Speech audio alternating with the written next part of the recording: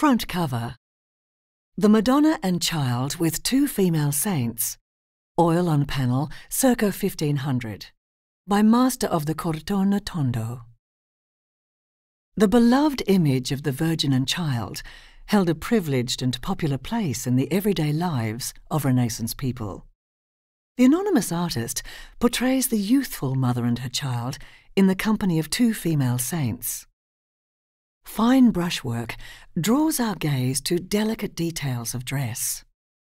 Items like the veils worn as headgear by the female saints appear to float transparently against a dark, neutral background.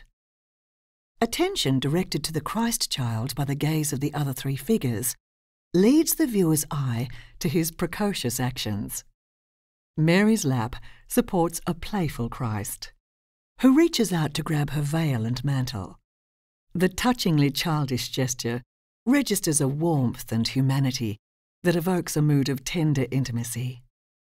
In a theme dear to the Renaissance, the natural warmth depicted in the exchange between the child and his mother strikes a note that may seem to us more domestic than divine. In her right hand, the Virgin holds what is probably a pomegranate, a symbol of the resurrection.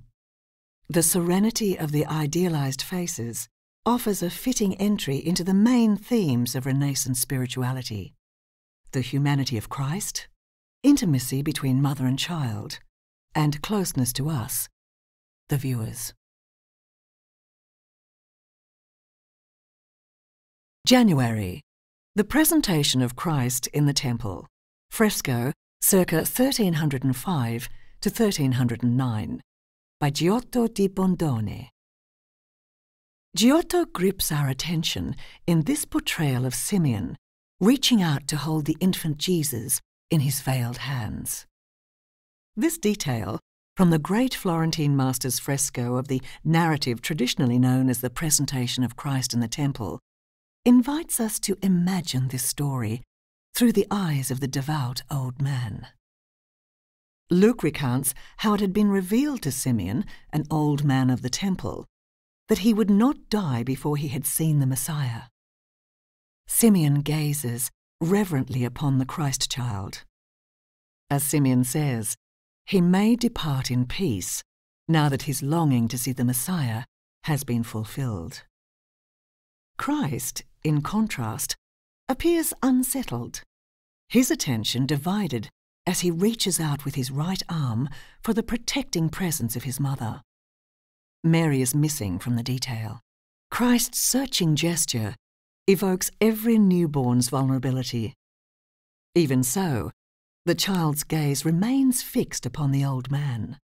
In the visual power of the exchange between the two figures, Giotto transforms the moment into a profound spiritual revelation, as one life begins and another is ending. The narrow space that separates the two heightens the contrast between the venerable old man and the innocent child. We recall Simeon's prophecy that her child would cause Mary to suffer as if a sword had pierced her heart. Like Giotto's 14th century audience, we find our own contemplation of this moment, tinged with love and fear for the future of this child and his family.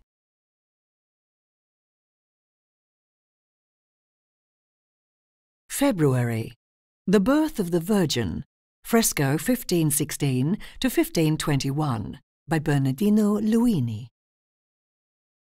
The Milanese artist and follower of Leonardo da Vinci invests this domestic scene with typical North Italian earthy realism. The detail depicts the midwives busily preparing Mary's birth. Midwives performed a vital role in late medieval life. Their skillful care and support of both the mother and the newborn was vital, at a time when mortality rates were high for both mother and child. The older woman at left extends her arm towards the basin, lying just out of sight of the detail reproduced. Meanwhile, the younger woman at opposite pours water from the heavy metal ewer into the Virgin's first bath. Mary, surprisingly alert for a newborn, turns as if distracted by the younger woman grappling with a heavy vessel. Behind these figures in the foreground, glimpses of domestic utensils, including metal pitchers, chargers and bowls, remind us that often these items served a utilitarian and a symbolic function. Bowls might hold nourishing chicken soup for the exhausted mother. On a less practical note, expensive objects like the metal ewers were given as gifts to celebrate the birth of a child. The fresco of the birth of the Virgin originally decorated a chapel dedicated to St. Joseph in the Milanese church of Santa Maria della Pace. Although some 500 years separates us today from the original viewers of the fresco, through Luini's artistry we can glimpse the profound paradox at the heart of the imagery of giving birth. The midwife's presence reminds us that often the most practical of acts are intimately connected to the most sacred moments of our lives. New life in all its forms, whether real or symbolic, benefits from wise and practical guides and comforters.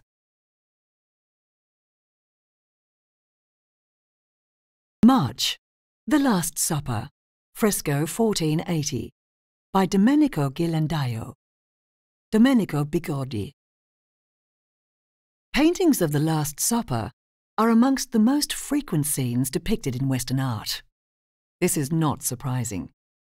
The dramatic scene in which Christ's betrayer, Judas, reveals himself in the midst of a meal shared with the apostles opens the Passion narrative. Depictions of the story feature especially in Italian art of the Renaissance. In Florence, a tradition developed where religious communities of women and men commissioned artists to locate the scene of the Last Supper on the refectory wall. Ghirlandaio's The Last Supper, painted for the refectory of the monastery of the Ognissanti, situates the scene in a room where we must imagine the table stretching across the dining space.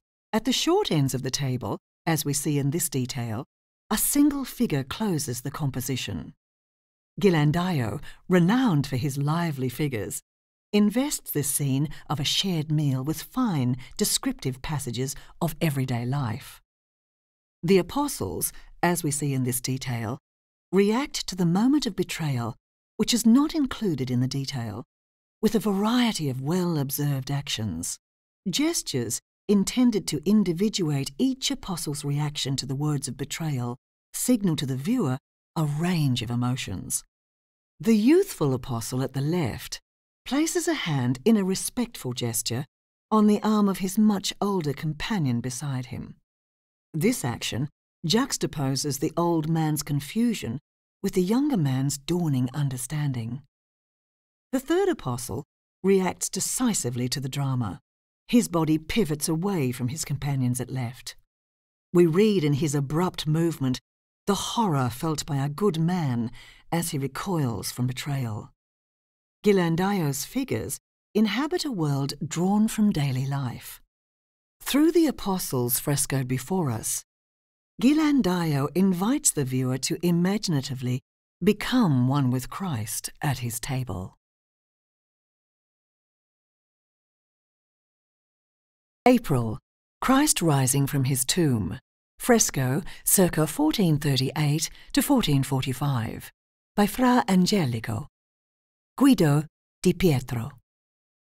Fra Angelico's spiritual and artistic legacy continues to draw admirers to his works, particularly those in Florence. The former Dominican friary of San Marco contains many of the master's most treasured works, which transformed the friar's living quarters into spiritual sanctuaries. Amongst the most famous of his frescoes are the series painted for each of the cells occupied by individual friars. Within these rooms, whether in study, prayer or sleep, the friar spent a good deal of his time. Inside each sparsely appointed cell, Fra Angelico's fresco dominated the tiny interior space. In cell 26, the compelling scene of Christ rising from his tomb overwhelms the viewer. Life-size figures of Christ accompanied by the Virgin and St. Thomas Aquinas, appear to have materialized before the viewer. The starkly realistic depiction of Christ as the man of sorrows invokes a revered visual tradition. Here, Christ's wounds recall his passion and death. However, by portraying Christ standing unsupported in the tomb, Fra Angelico visually conflates Christ's death and his resurrection. In contrast to narrative images of the crucifixion, Fra Angelico explores the timeless, devotional meaning of Christ's suffering.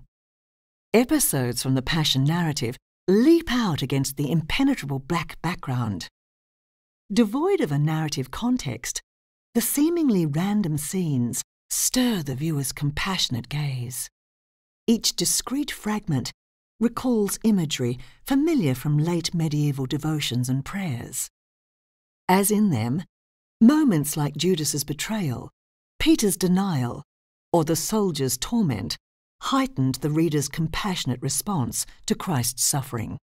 Fra Angelico's profound visual meditation on Christ's humanity invites modern-day pilgrims to gaze contemplatively before the miracle of the Incarnation.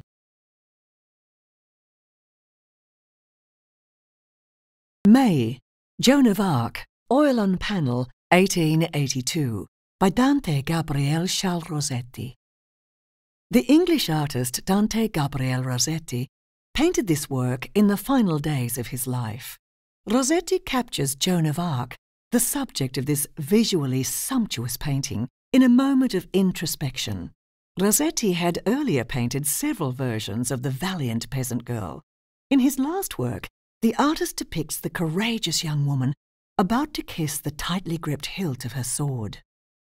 Through this action, she speaks her vow to God to defeat the English army during the conflicts of the late 1400s. As she lifts her gaze heavenward, Joan's fierce determination finds expression in her resolute pose. Rossetti, renowned for his series of paintings of famous women, casts Joan as a decidedly romantic heroine. The warmth of her creamy complexion, together with the cascade of Titian red hair, artfully contrasts with the cold reflection from her sword and armour. Rossetti's sympathetic interpretation of what his inscription calls Jeanne la Pucelle, Joan the Maid, emerged against the background of French campaigns to canonize her. Pope Benedict XV did just that in 1920, following France's miraculous escape from defeat in World War I. This enigmatic female warrior saint fits perfectly into Rossetti's obsession with medieval history and romance.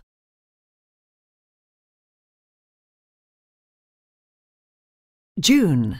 Christ appears to apostles behind closed doors, 1308 to 1311, by Duccio dai Buoninsegna. The commanding presence of Christ, portrayed standing at the centre of this scene, calls out to the viewer. Duccio, the great Sienese master and contemporary of the Florentine Giotto, painted this panel as part of an extraordinary multi-panelled altarpiece, which originally decorated the high altar of Siena Cathedral. The unusual double-sided altarpiece featured scenes from the lives of Christ and the Virgin.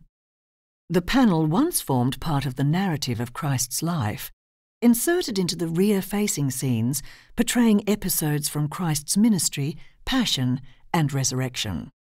Today, the Maesta, as the reconstituted masterpiece is now known, resides in the Museum of the Duomo Cathedral. Duccio reveals the profound influence of Byzantine artistic tradition in his art. Symmetry plays a vital role in creating a harmonious, yet paradoxically dramatically expressive drama.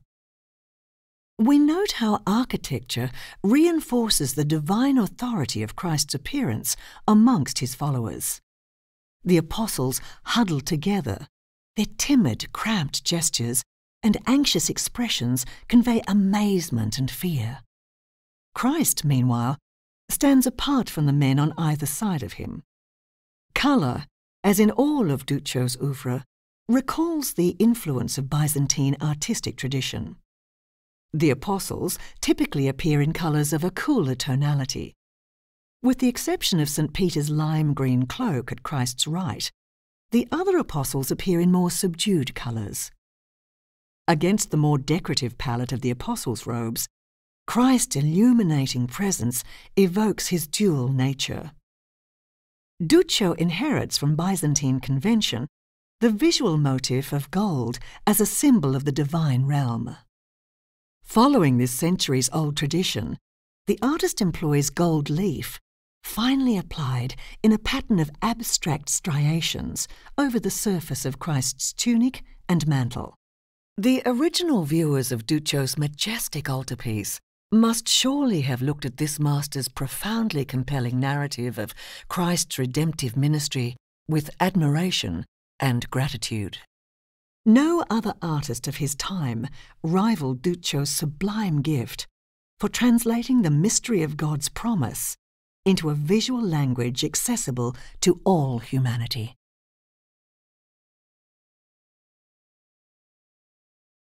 July, The Dream of Elijah, oil on canvas, 1650 to 1655, by Philippe de Champaignat.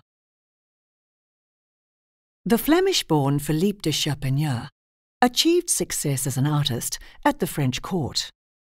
The Queen Mother, Marie de Medici, and Cardinal Richelieu numbered among his powerful patrons. The artist's reputation rests on his portraits and religious paintings, like this oil on canvas of the Dream of Elijah. The artist locates Elijah, the Old Testament prophet, in a serene landscape. The episode portrayed recalls Elijah's flight into the desert in order to escape the wrathful punishment of the prophet's enemy, Queen Jezebel. As he sleeps, exhausted by his journey and ready to die, an angel appears to him twice. In this finely balanced composition, Philippe de Champaignat's classically inspired angel elegantly rises above Elijah, sprawled across the ground. Light that appears to fall from above highlights the angel's commanding gestures. The angel's arms extend out in several directions over Elijah's motionless figure. On our right, we note the bread and carafe of wine, which rest beside Elijah's head. The angel's emphatic gesture highlights the life-giving food and drink. The placement of these symbolically charged objects reminds the viewer and us of the miracle of bread and wine in the Eucharist. Expressive visual devices, like the eye-catching pink drapery, lead the viewer's eye from the Eucharistic symbols at right. Our gaze finally rests on the heavenly messenger's eloquent commanding finger pointed towards the distant image of Mount Horeb. Here, on this Mount of God, we know from Scripture how Elijah, fortified in food and wine, will rest for 40 days and nights.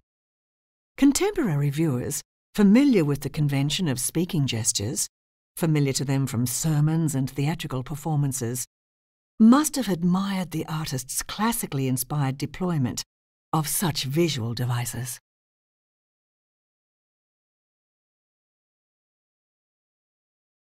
August, The Assumption of the Virgin and the Saints Julian and Miniato, 1449 to 1450. Reproduction reverses original direction, by Andrea del Castagno.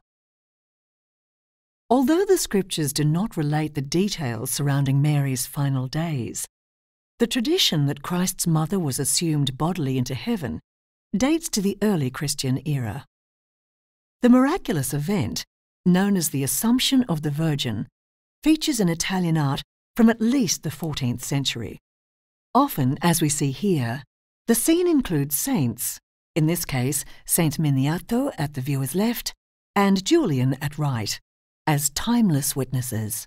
Painted for a church, since destroyed, Castagno portrays this miraculous event, employing pictorial conventions familiar to the artist's contemporaries. Mary appears enclosed in an almond-shaped frame. Symbolically, this shape was first associated with Christ.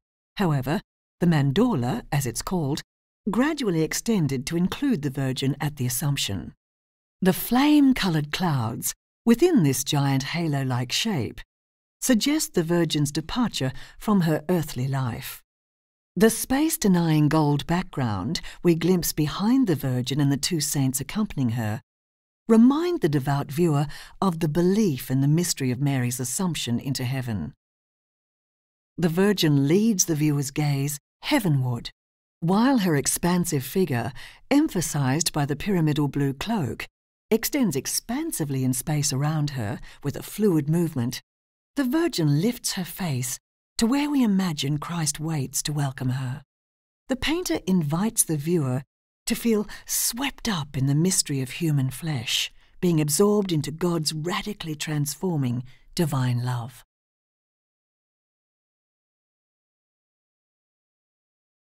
September, The Three Archangels and Tobias, tempera on panel, circa 1460 to 1470, by Domenico di Michelino. The unknown patron of Domenico di Michelino's painting, The Three Archangels and Tobias, like his contemporaries, sought comfort in stories from Scripture, the lives of the saints, and most popular of all, images of Christ and his mother the Virgin. 15th century viewers identified the angels and other divine beings by means of their attributes, that is, the symbols associated with them. Thus, Michael appears at left in armour. The scales hanging from his left arm remind us of his role as weigher of souls at the Last Judgment. Next to the warrior angel, Raphael can be recognised by the container and instrument he holds prominently in his right hand. Tobias, the youth depicted with one hand trustingly resting in Raphael's hand, carries a large fish in the other hand. Thanks to the presence of the fish, devout viewers identified this archangel and his companion from the Old Testament story of Tobit. The popular tale narrates how the young Tobias overcomes obstacles as he and his heavenly guardian Raphael set out to discover a cure for his father Tobit's blindness. Tobias and Raphael ultimately return successful, for Tobias returns with a cure for his father as well as a wife. Amongst the archangels, Gabriel's role in the cosmic drama of humanity's salvation evokes most dramatically the meaning of these divine messengers in human history. Gabriel carries the lily, symbol of Mary's faithful acceptance of God's astounding invitation to a simple peasant girl. These angelic mediators between earth and heaven remind us of our own encounters with messengers of God's presence in our lives. October, A Miracle of Saint Sylvester, oil on panel, 1450s, by Francesco di Stefano Pesellino. This charming painting depicts a legendary story from the life of Saint Sylvester, Pope from 314 to 335.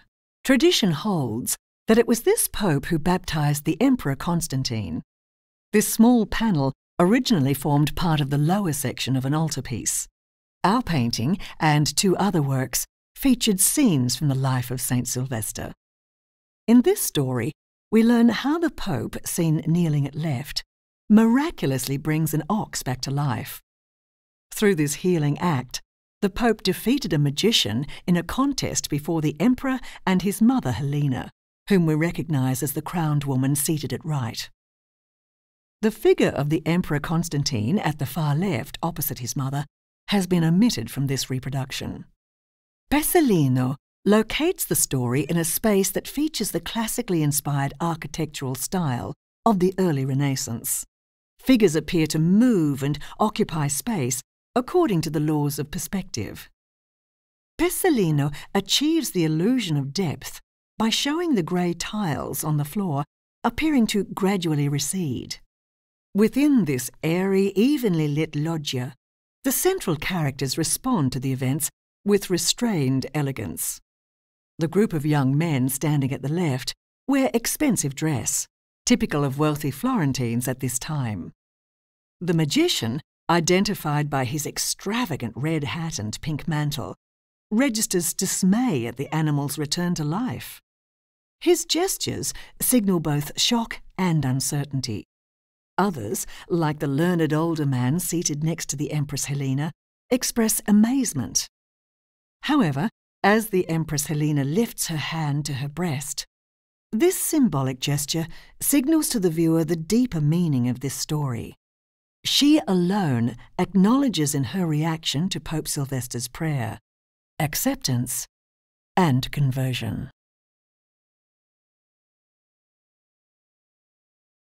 November. Giving of the Keys to St. Peter from the Sistine Chapel, fresco 1481, by Pietro Perugino. When the Umbrian-born artist Perugino received the commission for this fresco of the giving of the keys to St. Peter, he joined a number of other Italian artists in a prestigious project. The chapel, now known as the Sistine Chapel, takes its name from Pope Sixtus IV. In 1477, the Pope ordered the building and decoration of the chapel within the complex of buildings known as the Vatican Palace. The story recounted in St. Matthew's Gospel symbolized, above all, the authority and prestige of the seat of St. Peter, Bishop of Rome and first Pope. Perugino invests the episode with a sober dignity and grandeur. According to ancient tradition, the keys symbolized the power given to St. Peter to forgive sins. The influence of classically inspired artistic ideals of clarity and symmetry find a near-perfect formulation in Perugino's composition. In the background, buildings inspired by antiquity establish a visual sense of grandeur and symmetry. Similarly, the orderly arrangement of Christ and the Apostles across the foreground of the picture plane enhances a mood of measured calm. Christ and St. Peter literally take centre stage in their meeting. Christ stands apart from the other figures. His separation from the Apostles reminds the viewer of Christ's divine authority. St. Peter responds to Christ's commission by falling to his knees, the familiar pose associated with humility. Equally revealing is the gesture the saint makes as he brings his hand to his chest. The action recalls the saint's claim of his unworthiness for such a mission. Indeed, by focusing the viewer's gaze on the key falling between the two protagonists, Perugino reminds the viewer of the awesome responsibility such a commission demands.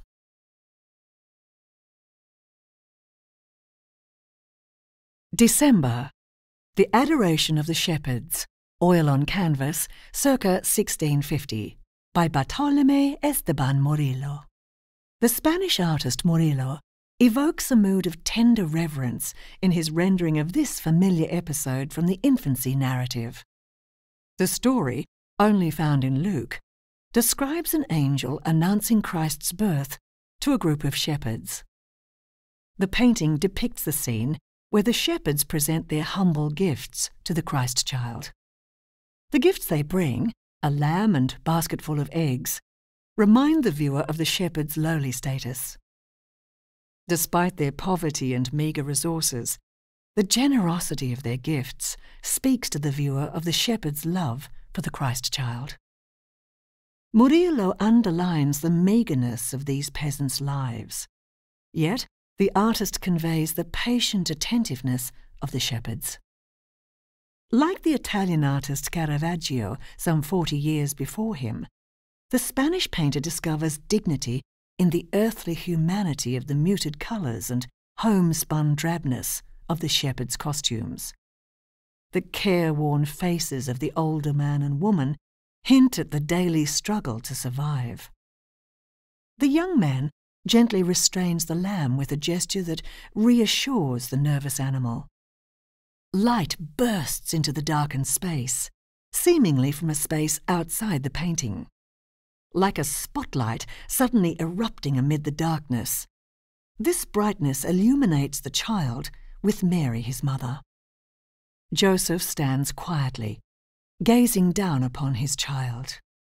Through Murillo's mastery, the viewer finds themselves ushered into the mystery of the Word made flesh, who dwells among us.